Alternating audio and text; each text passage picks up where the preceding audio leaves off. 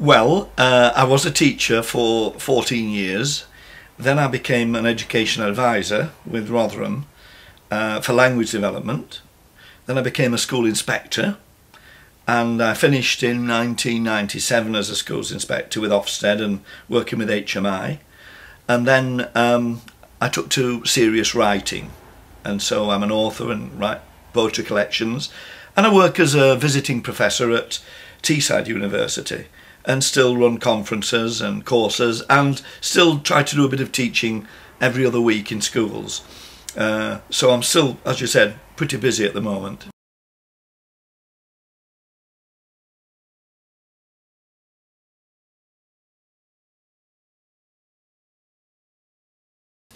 Well, I was very flattered to be asked to be Chancellor of the Children's University at Doncaster. People sometimes think that all learning takes place within a school context, and of course it doesn't. Most learning takes place out of school, really. And what the Open University, the Children's University does, is that it gives children a massive opportunity to do a variety of things out of school and to get credits for it. So it's not just about reading and writing and number work. They have a whole variety of different things to be involved with. Sports and drama and music and visits to the library, to the museum. What is so great about it is that children can build up these credits, that they can attend and build up credits for their passports. And building up the credits gives them a real incentives to attend. So it's amazing the interest of children to come along. I hope that a lot more schools will become involved, because teachers know really that these activities, extracurricular, out of school activities, are very, very important. And I think when I was been to the various graduation ceremonies, when children get their certificates and the diplomas, and it's absolutely a delight to see the faces. The two things in education that lead to achievement, in my view, one is self-esteem, feeling good about yourself and knowing that you can do it as well as anybody else. And the second is expectation. And as a little boy growing up in Rotherham in a semi-detached house with my dad a steelworker, he used to say to me, "You're as good as anybody else," and they had ambitions that I should go to college. So I just think it's a really wonderful initiative for children to become involved with.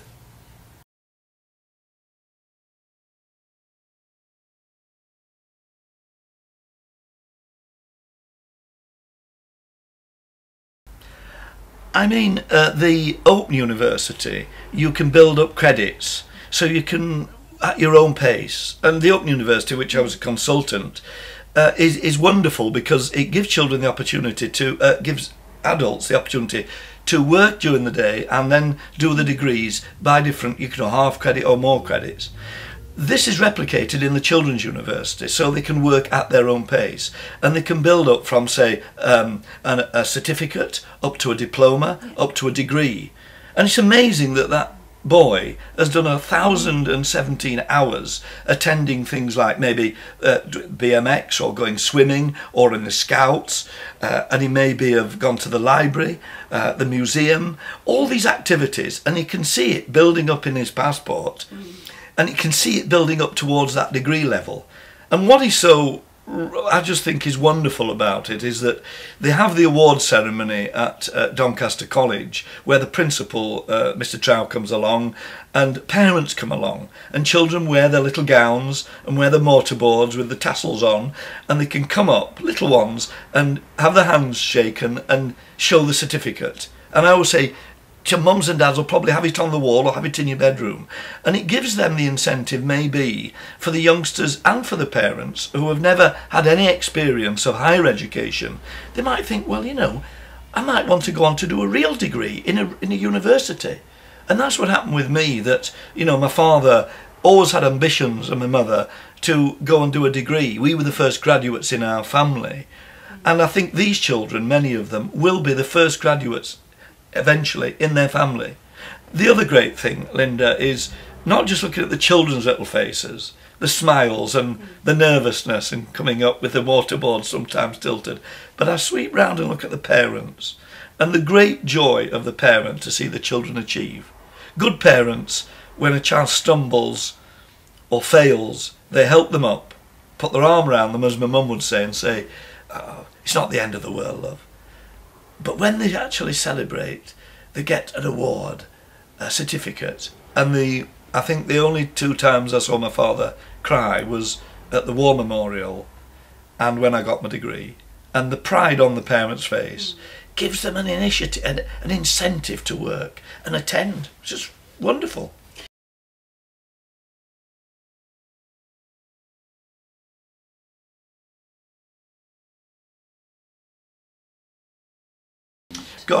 Gosh, that's a question. Well, I would say that initially children and parents and maybe teachers are a bit reticent about coming involved. What does it involve? How much work does it involve? And you see the child maybe coming to the first session rather nervously, waiting outside. But once they're lured in and they realise that it's good fun and it's enjoyable and they can actually pursue some of their own interests, then the boy who might be interested in BMX or drama or something with music, once they actually get involved and they meet other children. And the other thing is they're meeting other children from other schools, so they're networking and they're talking about what they do in other schools. It's grown a great deal because it seemed to be a very welcoming, warm, receptive organisation. It doesn't frighten children. It doesn't actually, they don't have to hand work in to have it marked, and teacher read it and marked it and corrected it, and they don't have to go home and do work and come in. There's no things like detentions or anything like that. So it really is just good fun, and that's why around the country it is developing and at a really good rate. I mean, 120 different groups around the country and growing.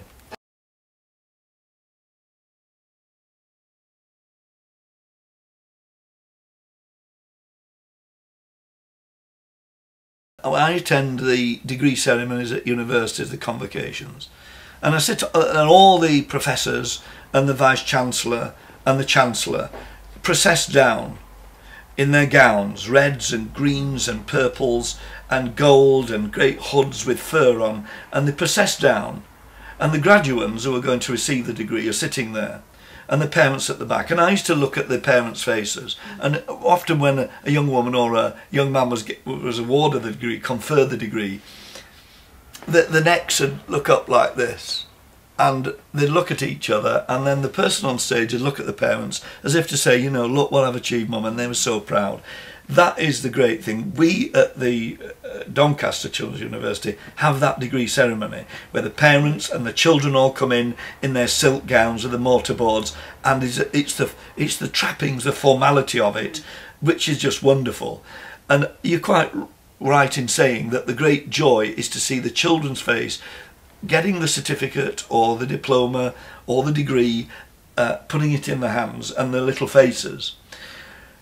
What I think at the end of the day is that children achieve a great deal of self-esteem, self-confidence, and they broaden their interests widely, and that's the great advantage of this organisation.